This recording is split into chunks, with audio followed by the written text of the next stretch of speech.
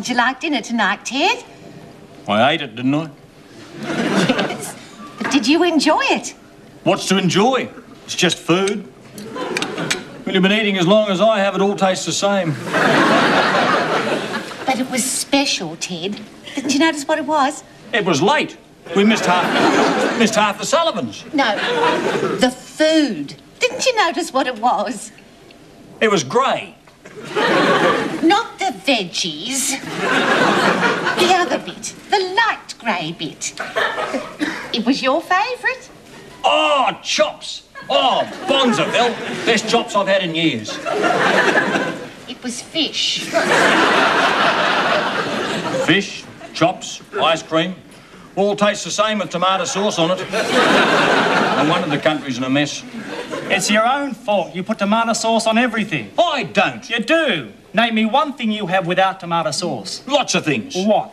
Beer.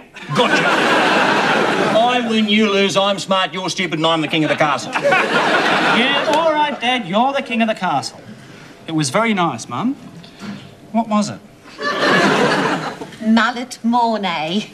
Your father invented it. Dad, when did he invent a recipe? When he caught that mullet and got it tangled in the outboard motor propeller.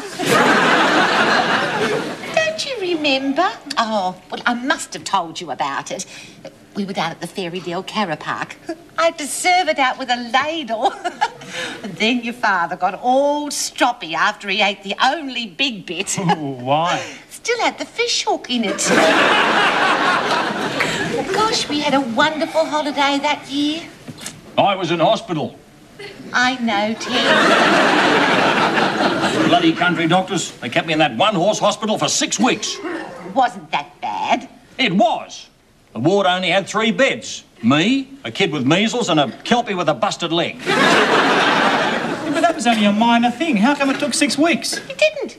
Only took 2 hours to get the fish hook out. And then the doctor put it into a jar and put it beside your father's bed as a memento. Then when your father woke up, he was thirsty, so he drank it. It took them another 5 weeks to find the hook again. Where was it? I don't want to talk about it. Come on, Dad. Where did it turn up? It was under the measles kid's pillow. Little bludger had switched jars and I drank his front tooth. Oh, dear. Then ended up with measles. I was pregnant with you at the time, Craig, so they wouldn't let Greta and me see your father for weeks. Gosh, we had a wonderful holiday.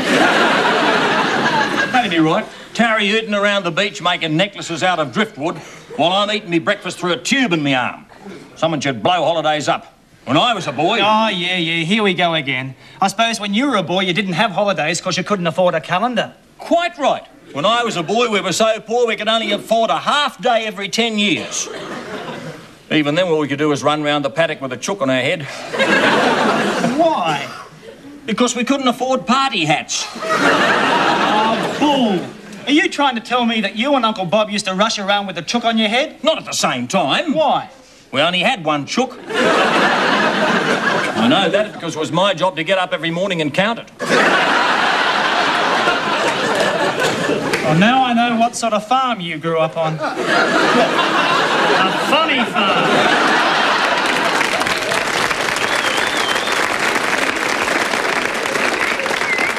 You mad, Dad? Oh, now, soap and water, Craig. That mad dad is still your father. You should be thankful that we've got him. God knows they've tried to take him away from us a few times. The wall? Things? Anyway, time to do the dishes. Freeze! Whose turn is it? His! Tis not his! I had to do it last night. Oh, yes, but that was different, Craig. Your father's socks were hurting him. How can his socks hurt? He had them on the wrong feet. Oh, that's impossible. It is not. There's a special hole in me left sock to make room for me corn.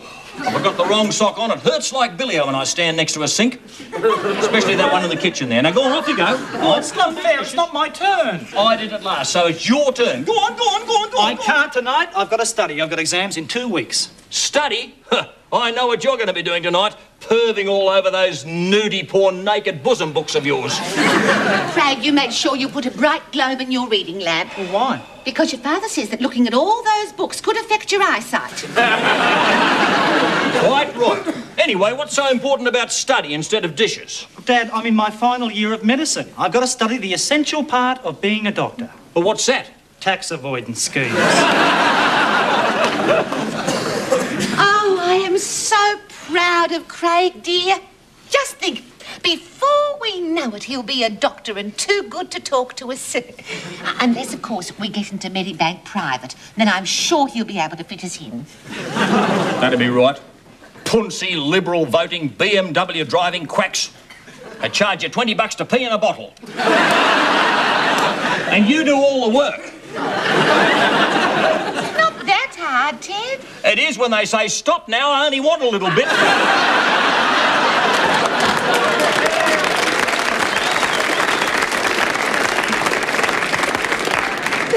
Where the hell do they expect you to put the rest of it?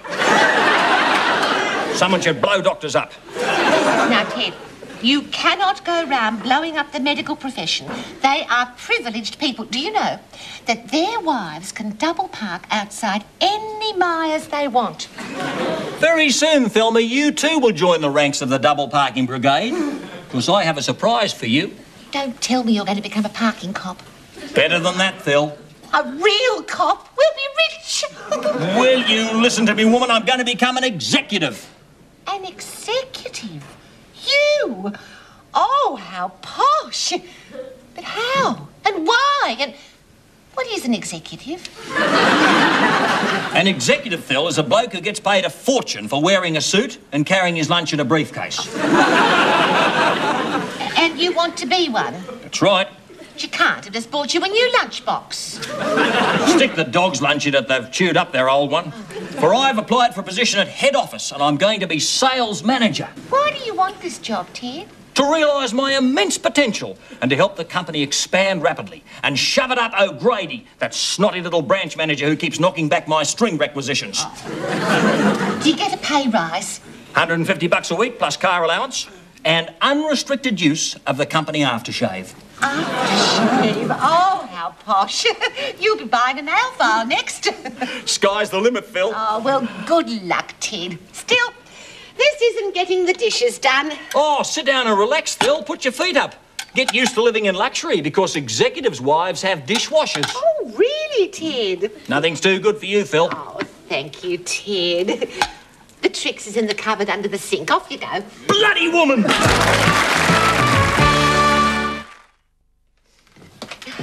Oh, hello, dear. How was your day? Bloody shambles, of course. Someone should blow that nun up. You had to park outside the Catholic... Worse than that, I had to park under the Moreton Bay fig tree. Sticky leaves and bird poop like bostic all over the Kingswood. Wouldn't park me regular plozzy.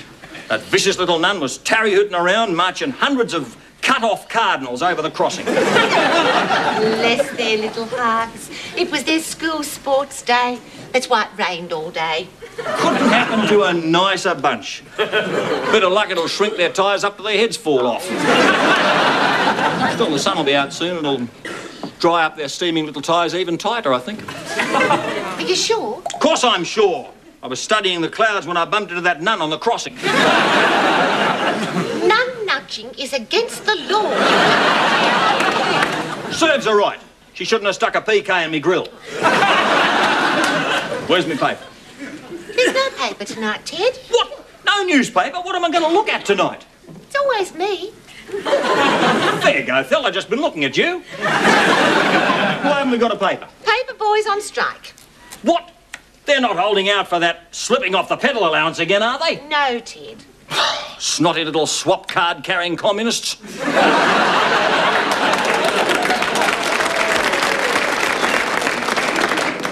Someone should blow paper boys up. No, Ted.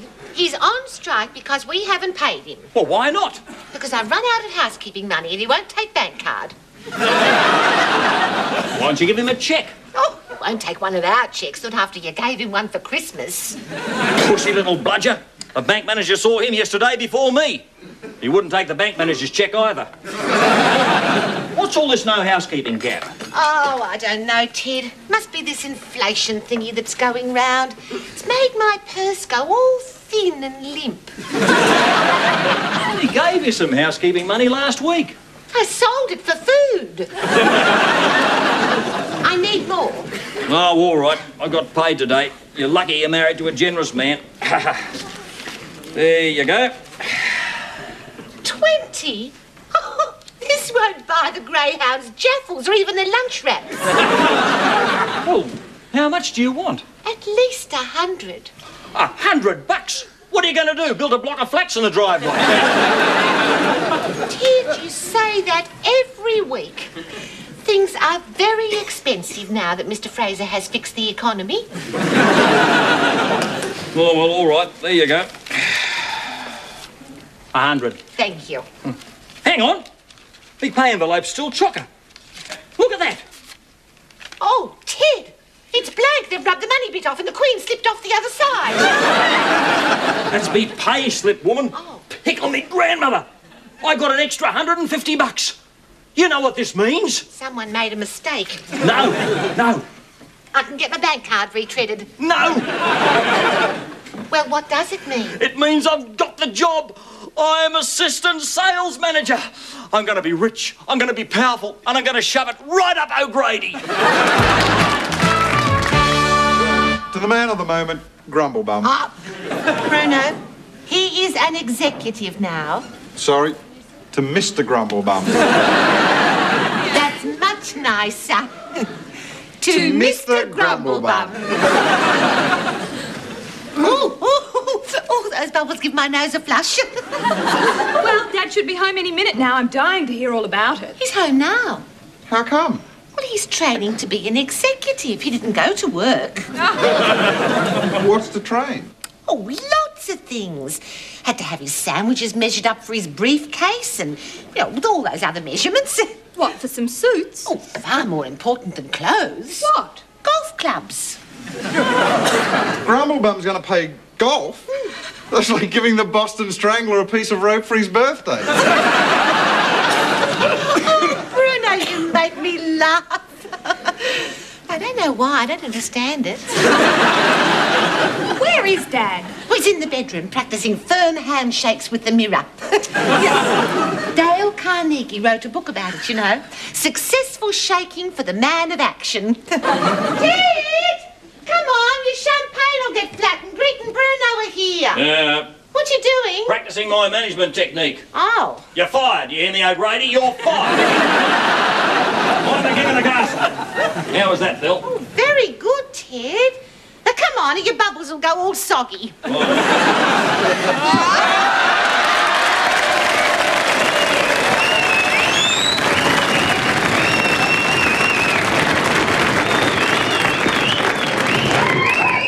How do I look, Phil? You look like a butler.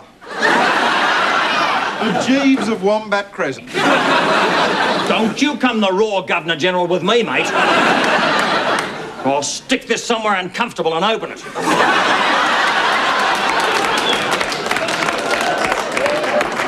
Ted, you look so sort of puffed upon me. Thelma Pulpit, how dare you? Just because I clawed my way up the corporate cliff face to success. At least you could do something with yourself. Dad, don't be awful. What do you mean? Well, you're the wife of an executive now, and I expect you to behave as such with grace and decorum and dignity. So brush up on your bloody manners and out of me way, because what's going flat. Dad, how could you? Now, you apologise to Mum. Never. Bosses don't apologise, they order and fire, so what's it to be? You heard him, Mrs. B. You give the order and I'll fire. Edward Melba Bullpit. Never in all the years I've put up with you have I been spoken to like that in this house. Well, things are changing, and so's the house. What do you mean? Well, head office is in Melbourne, so I'm going to sell this dump and move down to the land where yarras grow. I saw the estate agent today, and he says I can unload this joint in a week. Dump? Joint? Ted, you're talking about our house. This is our home. That mantelpiece is the same very mantelpiece that Greta bumped into and knocked out her 2 front teeth that kept her ugly for 18 months. You can still see the marks. Where? On the mantelpiece. And under this couch is the burnt patch where Craig blew up the budgie with his chemistry set. Destructive little bludger. It was your fault. You said someone should blow that budgie up when it landed in the college. But, Dad, you hate Melbourne. You said you'd never go there because trams give you cancer. Oh, I don't. I've always loved Melbourne, especially since Ron Barassi became Premier. So that politician Dill. Ted, I don't believe the change that's come over you. Success has gone to your head. More than that, Phil, has gone to my ignition key. What do you mean? I'm going to scrap the Kingswood and buy a Fairlane.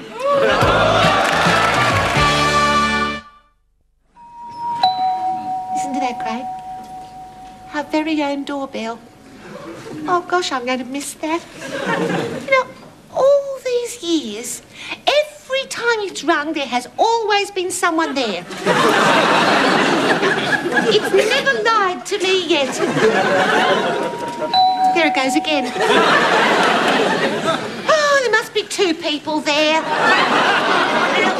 I better answer it before the porch gets chocker. Darling! Oh. I use cold power because it makes my cold water go all soapy. Have I won the trail bike of my dreams? Or the jogging shoes? Mrs. Ballpit? I am she.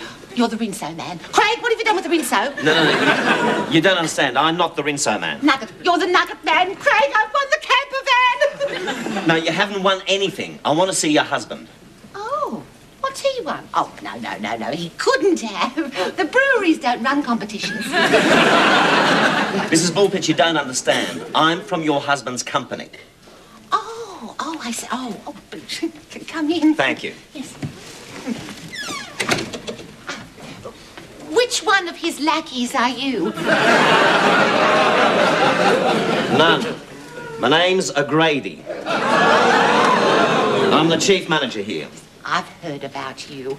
You're the one who won't let him have string. No, but I've offered him enough rope. He's going to fire you.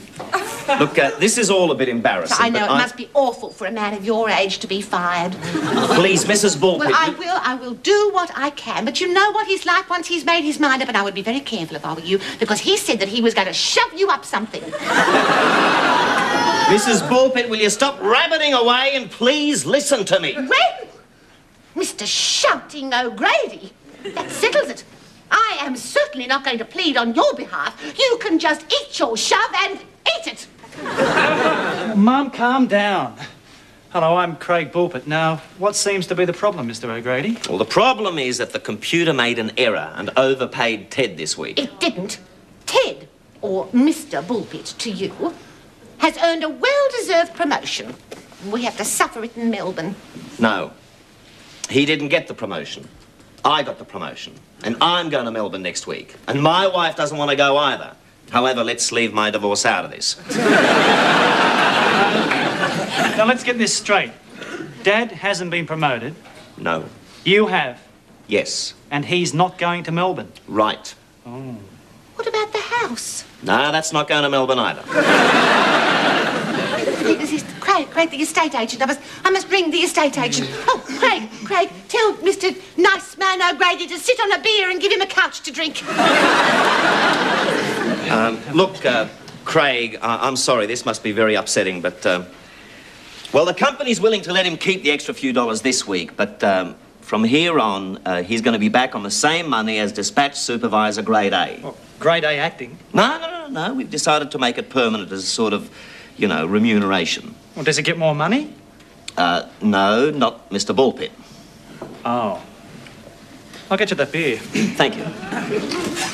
Bill, I'm home. I got the traveller's checks. They tried to tell me that I could use Sydney money down there, but I didn't fall for it. Hello, Ted. Pickle me grandmother. It's him. What are you doing here? Well, I'm a bit embarrassed, Ted. Oh, look, you've come here to grovel, haven't you? To crawl at me feet. All right, go on, down your knees. Go on, crawl, lick the carpet clean.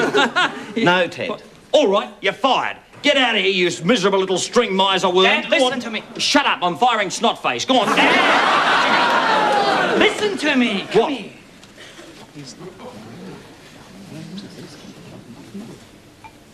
Are you sure? Yes. Sorry, Ted. So I'm not. Nope. Can I stay? Yep. And there's no extra money. Nope. Want to buy a suit?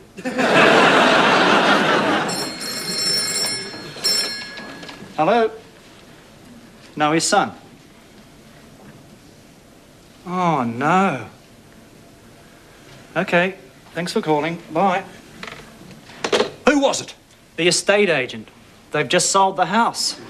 Pick on me grandmother! The Kingswood's going out in the street! Well, looks like I made a bit of a mess of things, Phil. You could say that, Edward. What can I do about it? Well, to start with, you could apologise for being so awful to me. I wasn't! You were. You were a pig. Now apologise.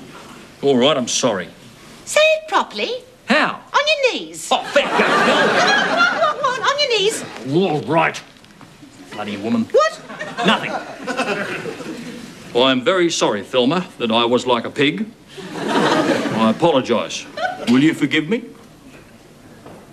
No. Phil! Oh, all right. Up you get. Thanks, Phil.